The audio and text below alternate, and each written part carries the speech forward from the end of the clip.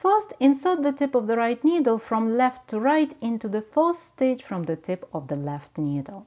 Then take the working yarn and wrap it around the right needle the same way as we do when we knit a stitch. If you hold yarn in your right hand, you will do it like this.